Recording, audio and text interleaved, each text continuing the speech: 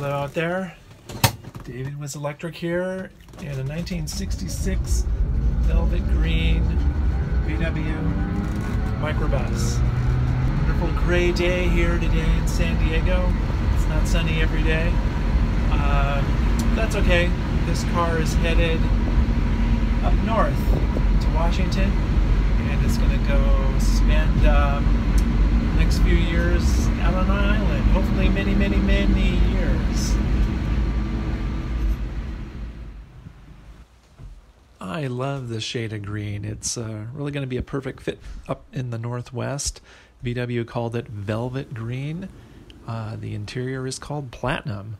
It's a walkthrough model, and we sourced it for a client in Seattle, right here in Huntington Beach. It's a deluxe. It has polished aluminum trim, a clock, safari windows, and it's going to spend time now on an island located with deer. So it has what's called a deer alert or a deer whistle. Okay, I don't know what the deer are going to think about it, but it does get the dog's attention. It makes for a good backup sound too. Quick rundown of the new specs for this build. 32 kilowatt hour Tesla battery pack, a liquid cooled Tesla battery pack. Gives this bus a range of about 80 to 90 miles, 95 horsepower all electric AC motor, and dual chargers for faster charging, 0 to 100% in about 3 to 4 hours. And something we've been wanting to do for a long time now is an analog looking fuel gauge. This one runs off of the battery management system from Orion and Stealth EV, and it's really simple. It's just invisibly modern, just the way we like it. You really have to look close to tell it's not stock, and that's what we're always trying to keep in balance, a very stock look with more dependable performance. We also added a heater to this one since it's going to a colder climate. We have 3 Zelectrics up in Seattle now, and they all have heaters. They also have killer sound systems. Alpine and Focal make for a nice mix, and this may be one of the last CD players we'll use. It looks like they're going to be phasing them out, the CD players that is. But I really like including them because I made about 1,000 of them back in the 90s. Anyway, here's our standard charge port right where you'd expect it. We also include a newly rebuilt 4-speed transmission from Paradise Motorsports.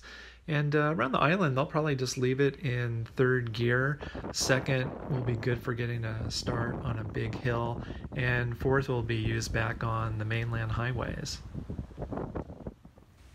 Safari windows will provide the AC, LED lights all around, and easy access backup switch on the dash. And let's see, all new steering components, disc brakes, regen braking, a dual master cylinder, gas shocks, sway bars, and we're even using a camber compensator in the rear, which I've never done on a swing axle bus before, but I tried it. It really helps with the added weight of the batteries. Like our other buses, the middle seat is the battery box, and inside there we've hidden 6 Tesla Model S modules and the Orion battery management system and the liquid cooling system for the battery. That's about it. Nice aluminum roof rack on the top. And yeah, thanks for watching this far. If you'd like us to create a custom all-electric bus for you, email me, david@zelectric.com. And you can follow us on Twitter and Instagram and Facebook for all the day-to-day adventures here in the, well, most of the time, sunny San Diego. Over and out, and keep your phasers set to stun.